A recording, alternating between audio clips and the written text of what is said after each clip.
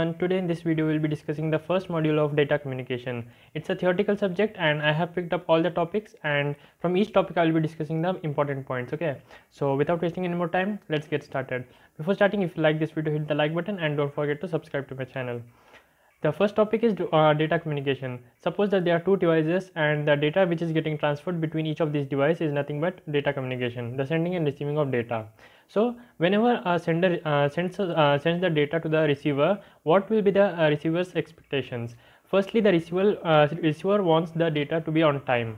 Secondly, the data getting transmitted should not have any errors, means it should not cause any errors in between transmission. Okay, so those are the two things. And then the first one is sender. Sender sends the data, means the message is the second component and the receiver is the third component, and which transmission medium you are choosing, like wireless or by wire, that's the fourth one. And protocols means the rules to be followed while transmitting. We'll be looking into more depth about the protocol. What are the different types of data representation? See, data are of three types. First one is text, okay, means letters and bits, and second one is numbers, like the binary, hexadecimal, octal and decimal. Image can include the videos also. See how is actually the image getting stored inside the memory.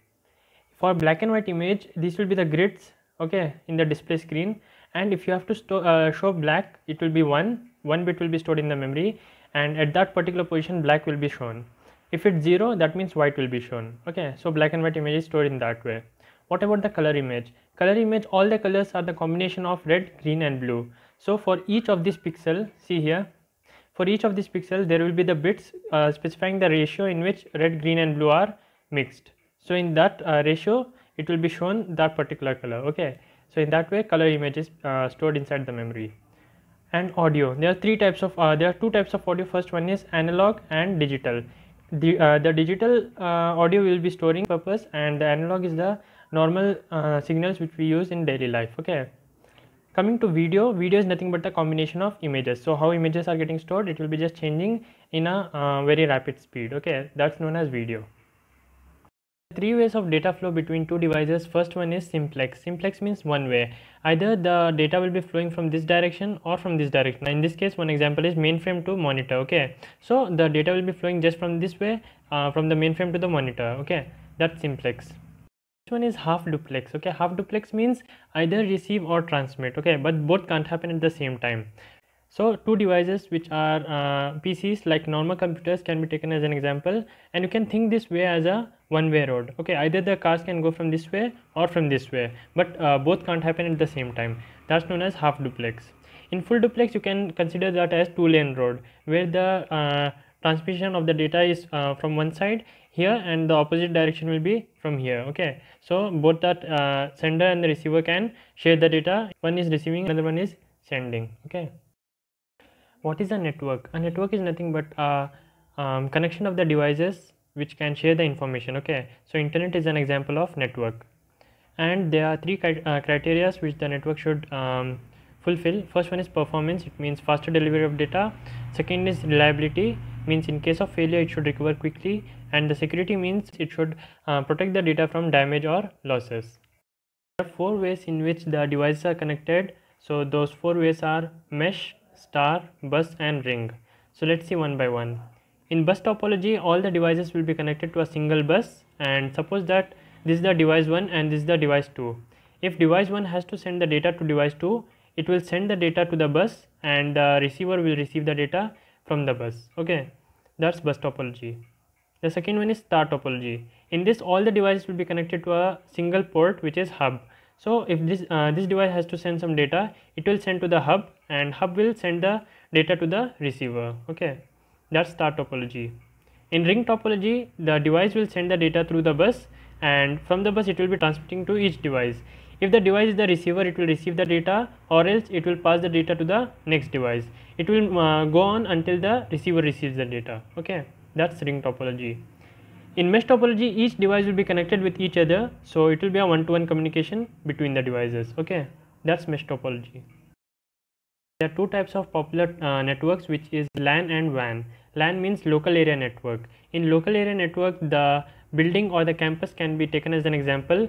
in which the buildings will have the connections from underground with each other. Okay, so this will form a LAN network, and to send the data it will have the source address and the destination address, and by using these two addresses the network will identify where the data is to be sent. Okay, so this is the local area network.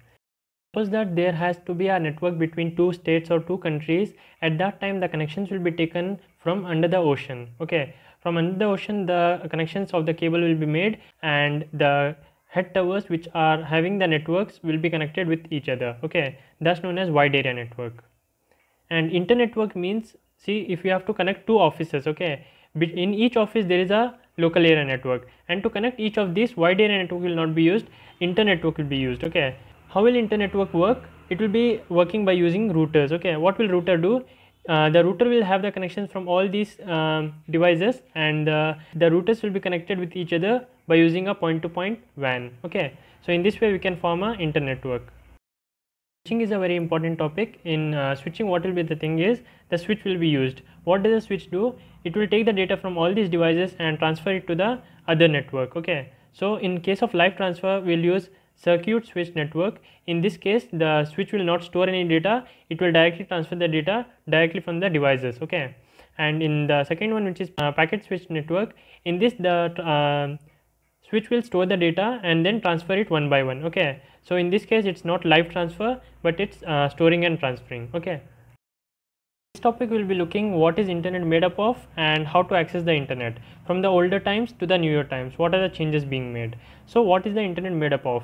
Internet has the backbone which will have all the data being transmitted, and the provider network will take up the data service, okay, from the backbone. So the examples are BSNL and Airtel, and the customer network are the customers which are registered to the network providers. Okay, so we are the customers, we are taking the data from the provider network, and the backbone is providing the data for the provider network. Okay, there are four ways of accessing the internet.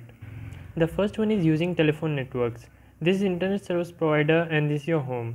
So in the internet service provider you will have two options, either dial-up service or DSL service. So when you take up any service you will have to connect it with the modem, and the modem will be connected with your land phone, which is telephone. Okay, so in dial-up service you will have voice or data. At one time either you can call or use the internet in dial-up service, or in DSL service you will have the separate lines for the voice and data. Okay, so you can use the internet and you can also use the telephone for calling purpose at the same time. Okay, second way of accessing internet is by using cable networks. Okay, by using a cable network you can connect directly to the internet provider. Also by using a WAN we can connect to a wireless network, and if there is a large company it can itself become an internet provider and get a high-speed internet network. Okay, are nothing but the rules to be followed by the internet users or the providers. Okay, there are few steps by which our specification becomes a standard. We'll be looking to an example. So an internet standard is nothing but a new idea to be implemented in the internet user community so that it will help the users and the society. Okay, so one example we can take as ASCII values which were added in the internet community. And what does ASCII value do? It will make the storing of the data and the transferring of the data more efficient, okay, by using the ASCII codes. So this is the idea and specification initially, and when it is tested by several groups, it's stable, well understood, and is in interest of the internet community, then it becomes a proposed standard. After that, if it's implemented 2 times successfully, it becomes a draft standard. And finally, to the main authorities, if you give a successful demonstration of its implementation and the advantages, it becomes an internet standard and it will be included in the official document. And in case if it's not successful, then it will become a historic. Okay, it will be in the category of historic. Now there are some specifications which are just applicable in some experimental situations, and those come under the experimental category. And some of the specifications contain the general information, and the tutorials information related to the internet, that comes under the informational category. Okay, RFCs means request for comment. When standard becomes internet standard, and before becoming the internet standard there are many levels like required, recommended, elective, limited use, and not recommended. Okay, so these are self-explanatory, and these are the different types of levels in which the internet standard falls. Okay. There are some groups and societies which handle the support for internet standard process and the technical support for research communities. So there are few of those groups which are mentioned here, and they have their own tasks. Okay, so those come under internet administration. Discussing about protocol layering, first let's understand what's protocol. Protocol defines the rules that both the sender and the receiver should follow so that the communication will happen effectively. Okay, let's now see what's protocol layering. In the first scenario, sender is directly sending the message to the receiver. In the second scenario, you can see that the sender is sending the message which is in the plain text, and it is encrypted, and then it is getting transferred. So it's a 3-layer process, and the opposite happens in the receiver side. It's first decrypted, then it's converted into plain text, and then the receiver receives the message. Okay, so the number of modules which are present inside the process is nothing but the layering. Okay, few principles of protocol layering. The first one is in each layer the layer should be able to perform two opposite tasks at the same time. For example, if P1 is trying to communicate with P2, so the layers will be two. First, in the first layer, P1 will speak and P2 will listen. In the second layer, what will happen is P2 will speak and P1 will listen. So either of these will be executed at a time. Okay, and each layer will have the opposite task. In the case if P1 is listening, P2 should be speaking. If P1 is speaking, P2 should be listening. Okay, principle has to do with multiple layers. In multiple layers, each layer will have the identical objects. Okay, so in the first layer, if conversation is happening without any other further process, it will be direct communication. If the communication is by plain text and it's not in encryption or decryption, at that time the both the objects will be of plain text. At the third layer, both will be of encrypted text. Okay, so the main principle is at each layer the objects must be identical on both the sides. Okay, logical connection means at each layer the objects are identical, so they can have the same connection. Like for the first layer, it will be listen or talk. In the second layer, encrypt or decrypt. In the third layer, send or receive. Okay, since the objects are identical, they'll have a connection between each of them. Okay, TCP/IP protocol suite is nothing but the set of protocols, means set of rules to be followed at different layers. Okay, so there are 5 layers. We'll be looking at each layer one by one. First one is physical layer. Physical layer means the direct communication wirelessly or by wire. Okay, so starting from the basic level, the sender and the receiver will send the data through the transmission medium. That's the physical layer. Coming up, the data link layer is the layer which will connect the two LANs. Okay, LANs or WANs. So the data will be transferred between the devices, and finally the data will be transferred between the two networks. That's the data link layer. The third one is network layer. Network layer is a bit more large than the data link layer. Okay, but the thing is same. The data will be transferred between two LANs or two WANs, but here the host will be used and the data will be connected directly between the hosts. The fourth one is a transport layer. Transport layer does not perform any transfer of the data, but it will ensure the proper carrying of the data, and the security of the data will be ensured by the transport layer. It will have the rules under the TCP, which is transmission control protocol, which will carry out the task. The last layer is the application layer, means for example, when we use WhatsApp, we will send the messages to the other person without worrying about how it will be getting transferred. Okay, so that's the application layer at the most high level, what we use. Like at the user level, the task being carried out and the applications being used come under the application layer. Encapsulation and decapsulation is nothing but while sending the message from one device to other device, for the ensuring of the safety and the accuracy, we'll be using encapsulation. So first the message will be starting from here. It will go to the application layer. In the application layer, there will be no encapsulation. It will be just the direct sending of the message. See, when we send any email or something, we'll just send the email, right? So that's the application layer. Then when it comes to transport layer, at that time a header will be added, which is of the transport header, and in the network layer the network header will be added. Then in the data link layer, data link header will be added. While decapsulating it, what happens is, firstly the data link layer will be decapsulated, then the network layer, then the transport layer, and finally the message will be shown in the screen by using the application layer. Okay, since at each layer many objects are being used, so at each layer we need an address to distinguish between various layers. Okay, so at the application layer the address will be like www.google.com, At the transport layer, you will have port numbers. At the network layer, IP address will be used. At the last layer, which is data link layer, MAC address will be used. For each of the device connected, MAC address will be used. Okay. Multiplexing and demultiplexing are the concepts where many data will be input, and from those you have to select one of the data. Okay, so according to each layer, the data will be filtered out and the needed data will be selected in the last layer. In demultiplexing, the main input will be here and it will be transferred to the upper layers. Okay, and each layer will have different types of data that will be distributed among the last layer. Okay, that's demultiplexing. OSI model is a model developed by the computer researchers by defining the protocols for network communications. This is the same as the previous one where we had 5 protocol layers, but in this 2 layers are new, which is presentation and session layer. By using this model, we can transfer the data in a more secure and efficient manner. Let's see the application of each layer. Okay, so the first one is the physical layer. Physical layer is the normal movement of bits from one node to another node by using a transmission medium like wire or by wireless method. Second is data link layer. Here you will have the LANs and the WANs connected and the connections between each other by using nodes. The third one is the network layer. In the network layer, it will be the from the source to the destination, like from host to host it will be connected. The fourth one is transport layer. In transport layer, the process to process delivery is done. Means in this layer, the transmission will be monitored and the secure data will be the secure data transfer will be established. Okay, this uses a protocol TCP for the transportation of the data. Fifth one is session layer.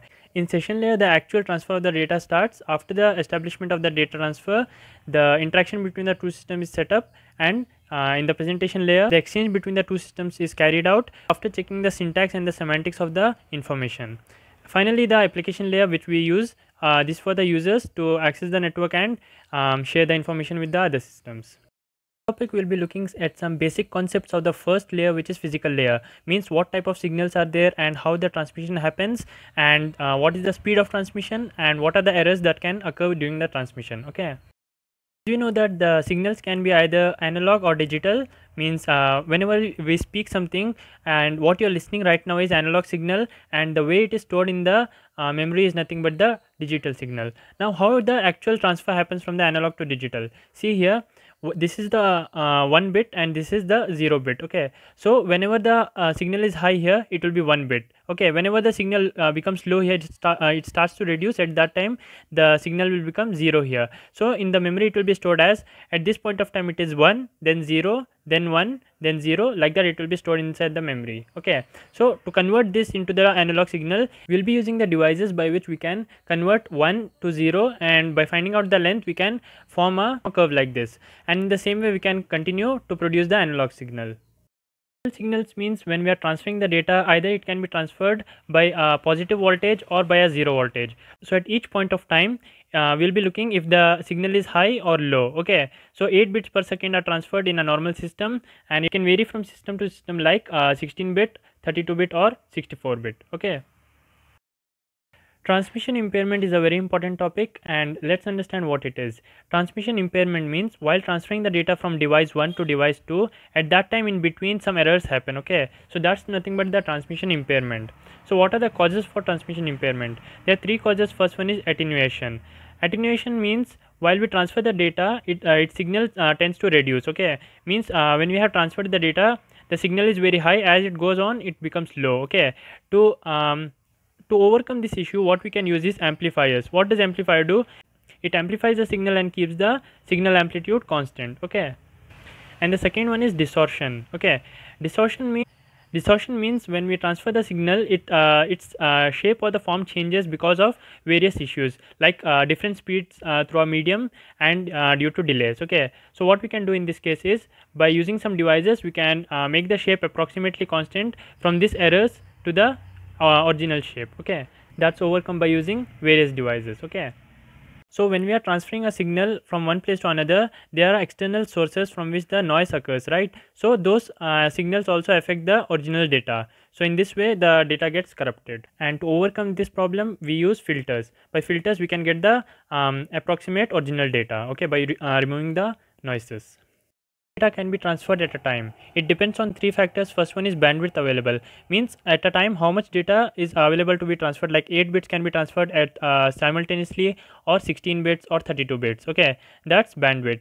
And the second factor, which is level of signals. See, while converting the digital to analog signals, we have various levels, means if we use 4 levels, we'll have 4 bits representation here. Okay, so the levels can be of this type.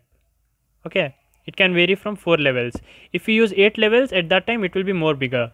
So in that way, the levels of signals plays an important factor in determining how much data can be transferred at a time.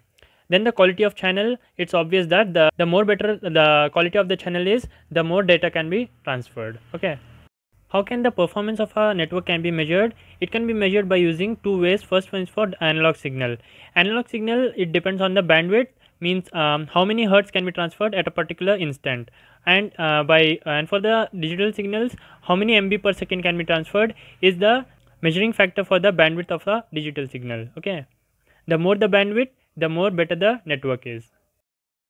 Throughput is a very important concept, because whenever the device has the bandwidth as 1 MB, but the link should also be able to support the transfer of 1 MB, right? But it's not always the case. Sometimes the link will have lesser bandwidth. So how will we calculate the bandwidth of a link? Consider this question here. See, a network has a bandwidth of 10 MB per second. Okay, so the network's bandwidth is 10 MB per second and can pass only average of 12,000 frames per minute, and each frame carrying of 10,000 bits. So total number of bits is this much, and per minute means 60 seconds. So how much MB can be transferred is, when we calculate it, we'll get as 2 MB per second. So since the bandwidth is 10 MB per second for each device, still we can only transfer 2 MB per second. Okay, because of the network link. So the better the network is, the more throughput of the network will be, and the more data you can transfer between the devices. Okay, on which the performance of a network depends is latency. Latency is nothing but the time taken for a message to be received completely. Okay, so latency depends on 4 factors. Let's look each of the factor one by one. First one is propagation time. It means how much time it takes for a bit, okay, a single bit to be transferred from the source to the destination. That's propagation time, propagation of a bit.